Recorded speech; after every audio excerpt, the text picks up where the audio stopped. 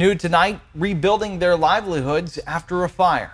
Two sisters just opened a restaurant in Elk Grove after a kitchen fire forced them to temporarily close their location in Sacramento. ABC 10's Alicia Machado was there for that grand opening today. We are Gai N Rice, which means chicken and rice, basically. Opening their doors for the first time in Elk Grove Saturday. Gai N Rice serving up Thai cuisine for hungry customers. For John. Their plates with chicken over rice and Thai favorites bringing out folks from around the region. Some customers experiencing these flavors for the first time at the opening. I got their staple, I got their classic. Can't wait to try it.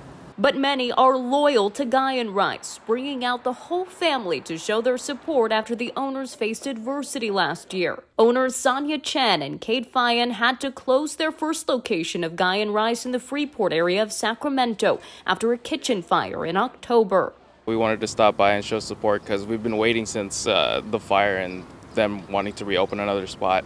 In the months after the fire, positive messages from the community pushed Fayan and Chen forward. Every day, it's like new messages, you know? It's incredible.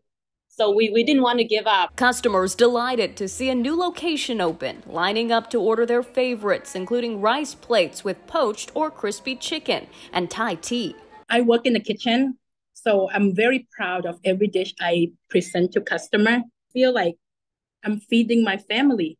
So I put a lot of love and passion to it. The food's awesome. No matter what, every time we go, it's always great. When you serve customer and they actually enjoy your food, oh my God, the feeling is amazing. It's overwhelming.